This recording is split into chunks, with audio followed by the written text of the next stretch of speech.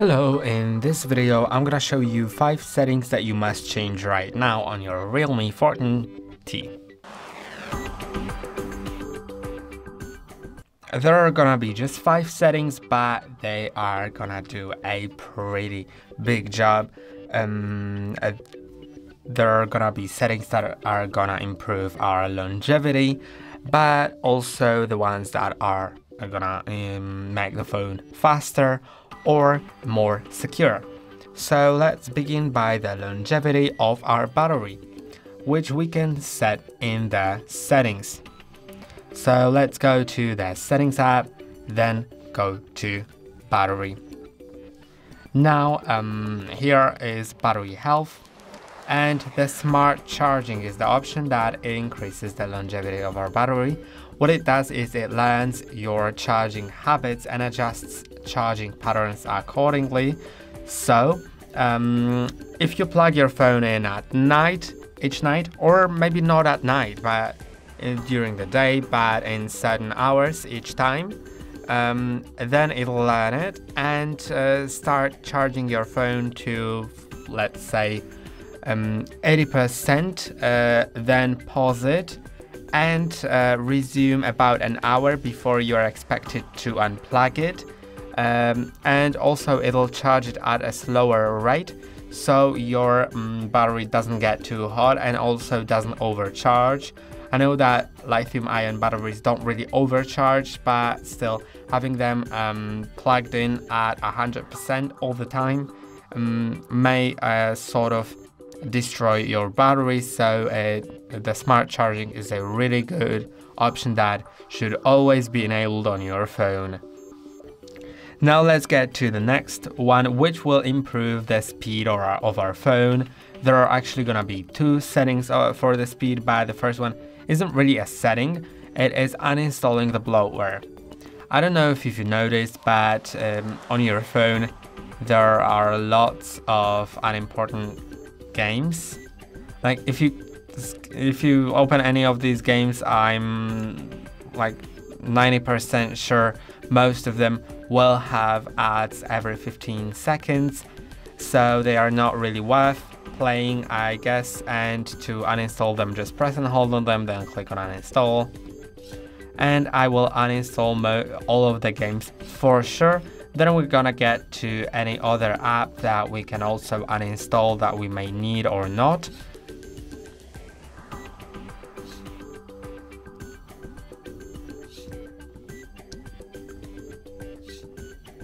This will for sure free up our storage, but also not only storage, but also will free up our will make our device faster. So as we get to more apps, these apps also can be uninstalled. They are of course up to your preference. If you want to keep the Amazon Music, Booking.com or AliExpress on your phone, you can keep it. The Block Blast isn't too bad of a game, I guess, but I'm gonna still uninstall it since it really still has a lot of ads. Then this app, I would highly recommend uninstalling it. It's just not worth having. And then the Temu, I don't really like it, so I'm gonna uninstall it, but it's up to you. Basically, everything that you see here past Facebook, including Facebook and past it, can be uninstalled, besides the Gemini, of course. But also, as you slide up, you will see there's a chance that you'll see, I don't see it here right now, but maybe after I open the app market for the first time and consent to a few things, then I will see the hot apps and hot games. These aren't really any important, and I would just disable it. It isn't an app that you can uninstall. In order to disable it, go to App Market, then go to Me, Settings, and disable hot apps and hot games. By the way, I don't really get the App Market. It just isn't necessary, I guess. There's only the apps, and all of them have, like, most of them aren't really worth trying, so honestly just use the placer.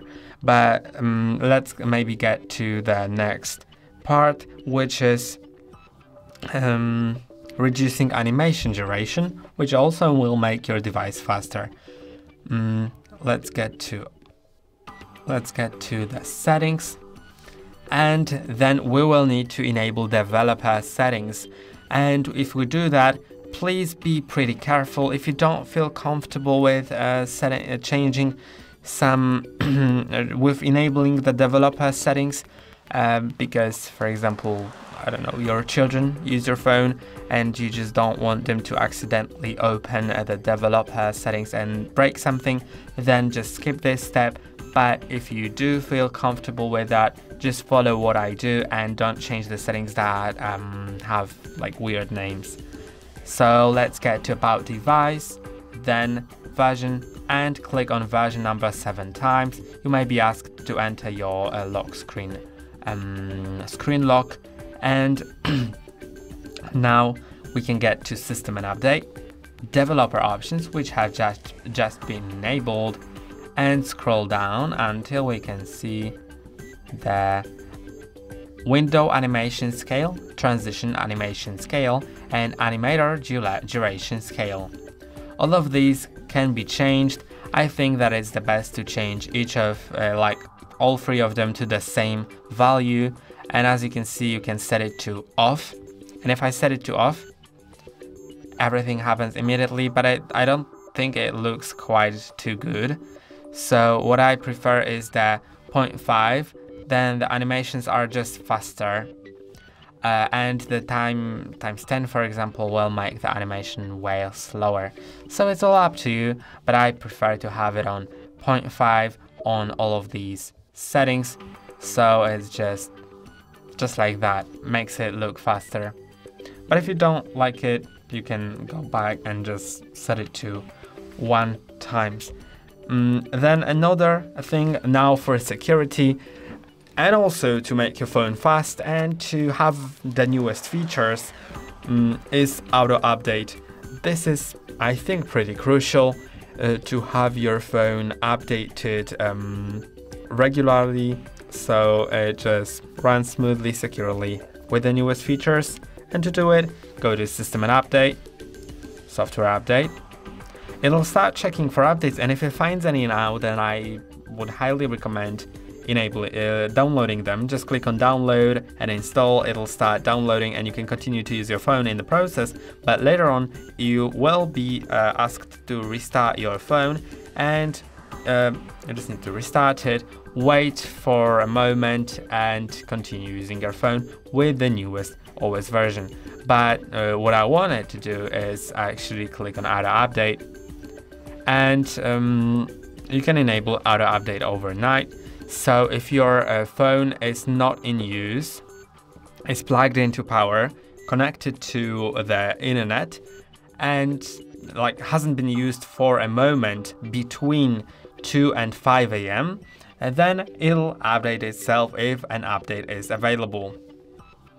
And it also says that auto update overnight may not be available for major software updates. So if there is a major software update from time to time, like sometimes it's 1 year interval, it's great to just check it yourself, or maybe you'll get a notification, who knows. Now the last setting, which is worth changing, and it's mainly, I think, only for security, is theft protection. And to change it, go to security and privacy, device unlock, and you need to have a screen lock set for that matter. And I can't really see this option right here for some reason. I used to see it on this exact phone, so I'll just talk about it.